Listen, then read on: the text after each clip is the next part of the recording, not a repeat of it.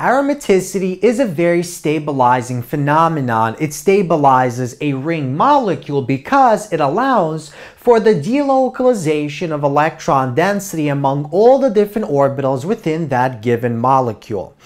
Now, whether or not a given aromatic compound actually is able to undergo a Diels-Alder reaction depends on the delocalization energy, on the energy by which it is stabilized due to that aromatic property.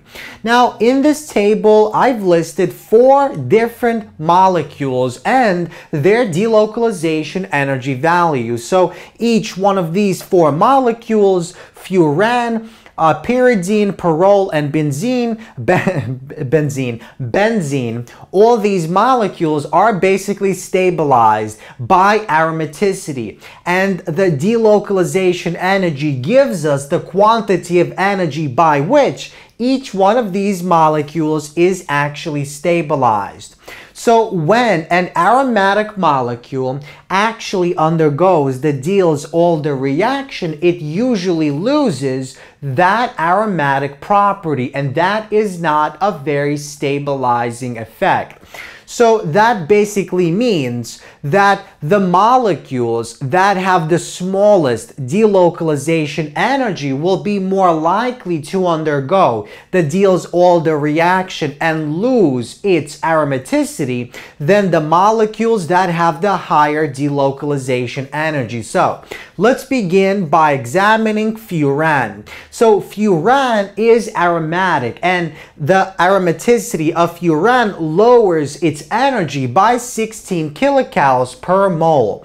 So basically, because it has such a small value for its delocalization energy, furan does in fact readily undergo the Diels-Alder reaction. So basically, this is one particular furan molecule. It reacts with this alkene to produce the following product, in which we no longer have aromatic properties.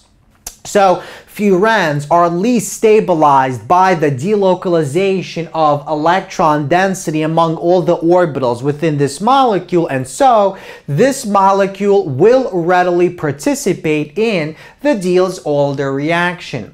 Next, let's move on to pyrrole. Pyrrole has a delocalization energy of 21 kilocalories per mole. So because it's slightly higher, it means it's more stabilized as a result of that aromaticity than, for example, furan, and so it will be slightly less reactive in the Diels-Alder reaction. Nevertheless, it will undergo the Diels-Alder reaction, but it also can undergo 2 Diels-Alder reaction leading to an aromatic compound. So pyrrole can also undergo Diels-Alder reactions in which they also lose their aromatic properties. However, they can also undergo a second Diels-Alder reaction in the process, regaining that aromatic property. To see what we mean, let's take a look at the following molecule, at the following mechanism. So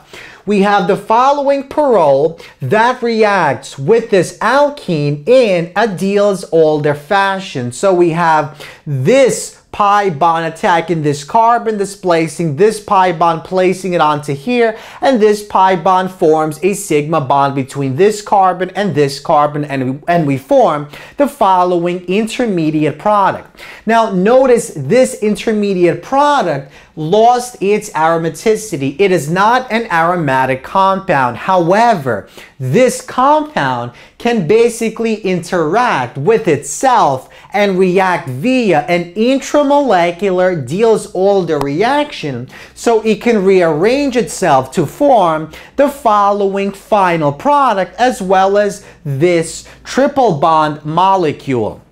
So basically this rearranges in an intramolecular Diels-Alder fashion. This basically breaks off and this is formed, and this molecule that is formed, which is basically a form of a parole, this is fully conjugated, it's planar, it's cyclical, and it obeys Huckel's rule. So this is in fact an aromatic compound. So we see that parole compounds can undergo Diels-Alder reactions, and at the end they can actually reform its aromaticity, unlike furans, which do not reform aromaticity.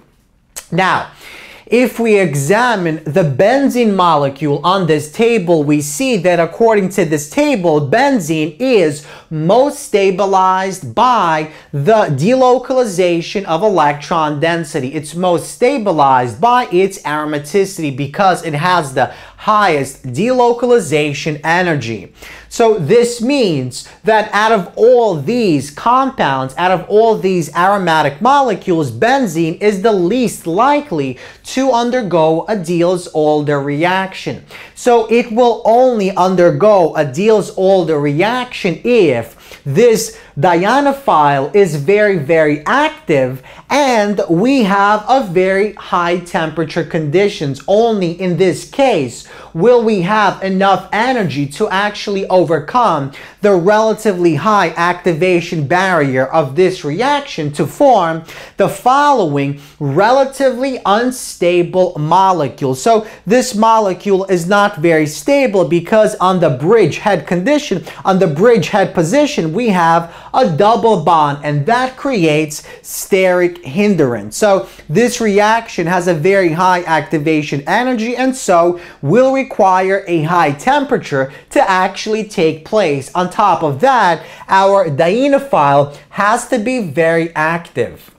So we see that although some reactions, some aromatic compounds do undergo the Diels-Alder reaction, certain aromatic compounds such as benzene are less likely to undergo them because of the stability of that molecule due to the delocalization energy.